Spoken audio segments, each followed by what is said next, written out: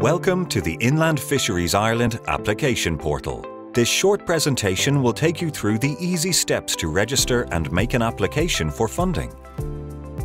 You can access the online application portal from the Inland Fisheries Ireland website by going to www.fisheriesireland.ie/funding.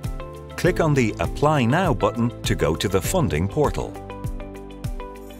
First-time users, registration. If you are a first-time user, you will need to register before submitting an application. Just click on Applicant Registration. Here you will be asked to enter your details and align yourself with an organisation. Start by typing your organisation name. If someone from your organisation has registered on the system already, the name will appear here. If so, just click on it. If not, you will need to register your club or organisation. This is easy, and we will talk you through that in a minute. Add your contact information accordingly.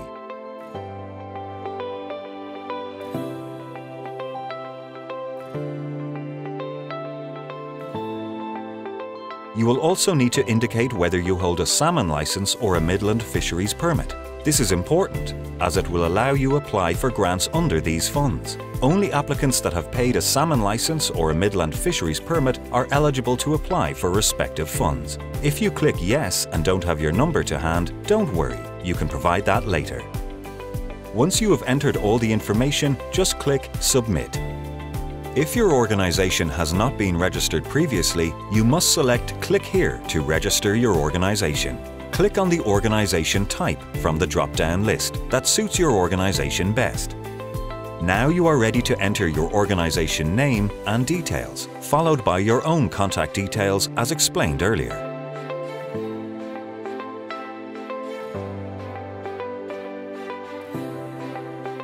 Once you have provided all the information required, click Submit. Logging in for the first time. An email will be sent to you with a temporary password and a link to the system. To log in for the first time, click on the link and in the Login section, enter your email address and the temporary password. When you log in for the first time, you will be asked to change your password. For security reasons, your password must be a minimum of 8 letters with 1 uppercase and 1 number. For example, Fishing1. Once you log in, you will see the welcome screen titled Your Workbench. If you want to change any of your personal account details, click on your name and select Personal Profile. To return to the Workbench screen, simply click Home. The Shortcuts section includes links to guidance documents for the funds available, as well as a user manual for the application form. We strongly recommend that you read these guides before submitting your application. Also in this section, you can contact Inland Fisheries Ireland by email with any queries. Under Open Calls, you will see the funds that are currently open, including further details on the fund, the deadline for application, and the Apply button to start your application. Under My Applications, you can look at any application you have in progress, you have submitted, or indeed have been approved, closed, or declined. These will be visible anytime you log in. Finally, under Queries, any correspondence from Inland Fisheries Ireland will display here. OK, let's make an application. Let's select this fund as our example. The forms are similar for each. Once you click on the Apply Now button, you will be asked to choose a category for your project. It is important to get this right at the start, as it drives the relevant questions in the form. You can choose as many categories as you wish to reflect your project as accurately as possible. If you need more information on what the categories are, you can click on the green bar.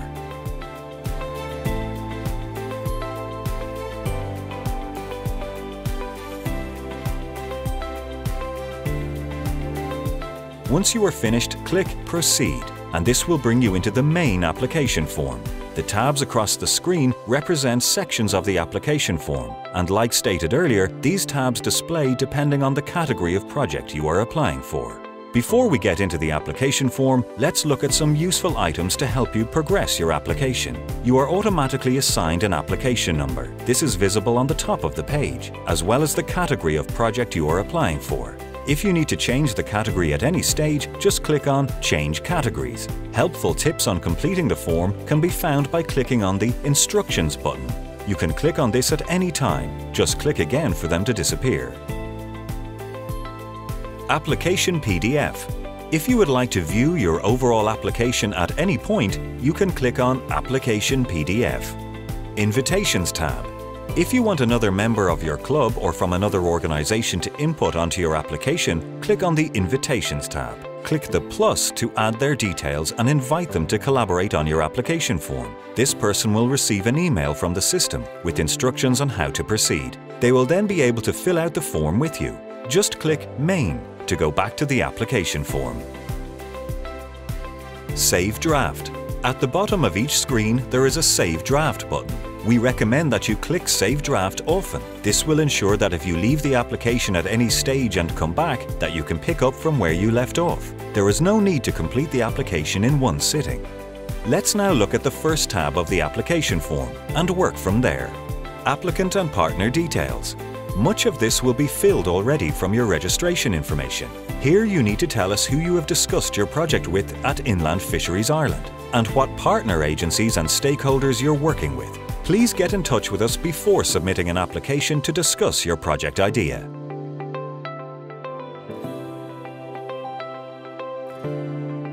Project Overview. In this section, you should provide us with some introductory details on your project and where it is located. You will be asked to upload a photograph of the site.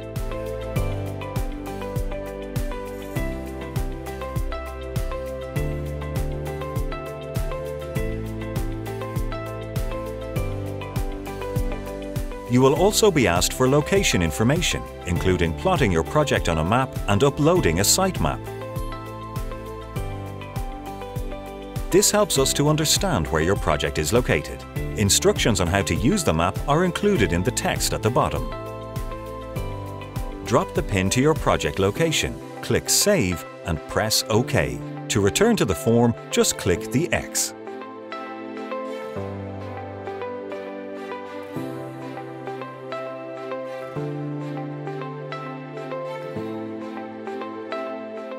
Project Description.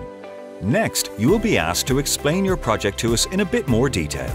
Here, add a project description. You can add a development plan or supporting documents if relevant.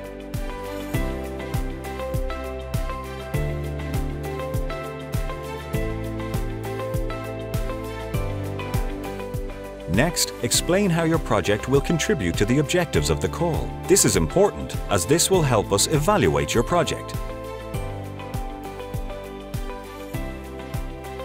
Finally, detail how your project will deliver value for money and the maintenance plan you have for the project.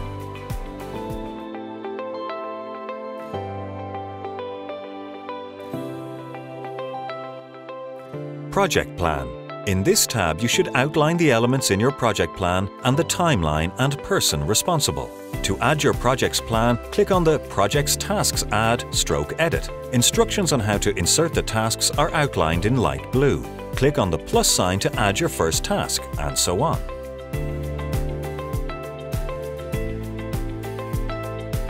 Once you are finished entering your tasks, click on Save and then Close to return to the application form. The tasks you have entered will now appear on your screen. Budget. You can enter your budget details in a similar manner to the project plan.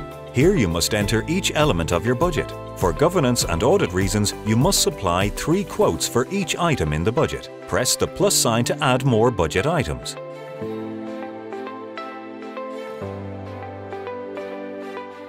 Once you are finished, press Save and Close to return to the form.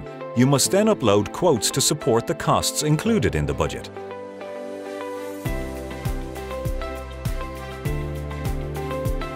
Information is required on any funds you will contribute to the project. Details on match funding can be found in the Funds Guideline booklet. Next, tell us about any funding or projects you have completed previously.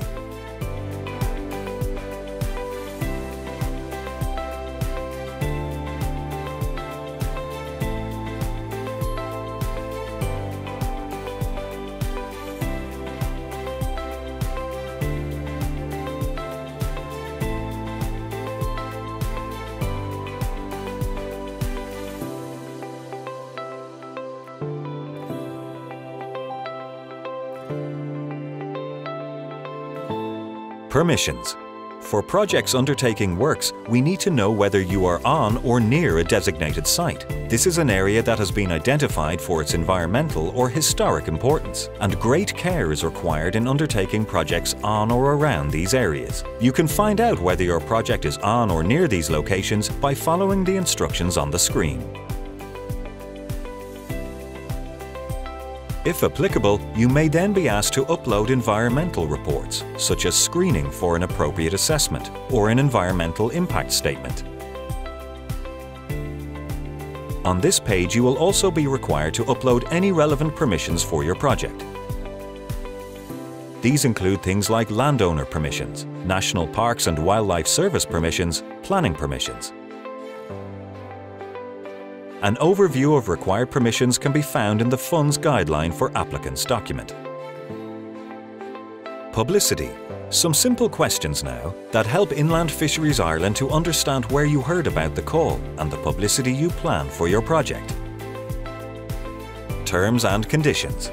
Once you have read through the terms and conditions and agree, you can then submit your application.